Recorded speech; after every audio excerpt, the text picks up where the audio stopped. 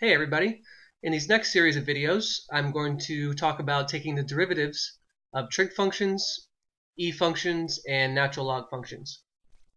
And before we get started with these videos, I want you to take a look at this table that I have written for you on the left hand side of the screen.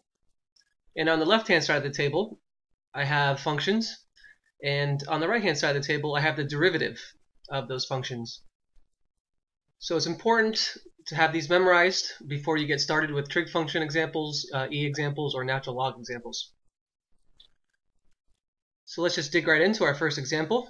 Here we have the function f of x is equal to the sine of 2x cubed minus 5.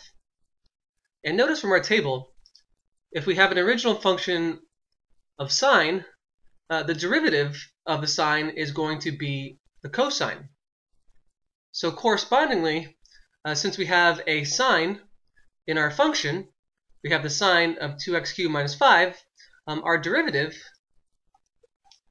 is going to be the cosine of 2x cubed minus 5.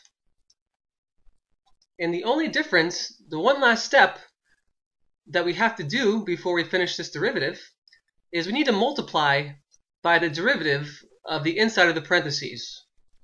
Effectively, we have to do the chain rule. We have to multiply by the derivative of the inside of the parentheses. So we have a 2x cubed minus 5 inside the parentheses. What we want to do is we want to multiply by the derivative of 2x cubed minus 5, which is just 6x squared.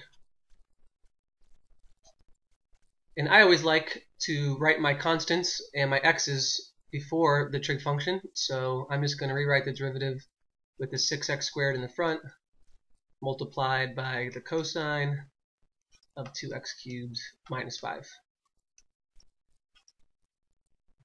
Now we have completely taken the derivative of this trig function.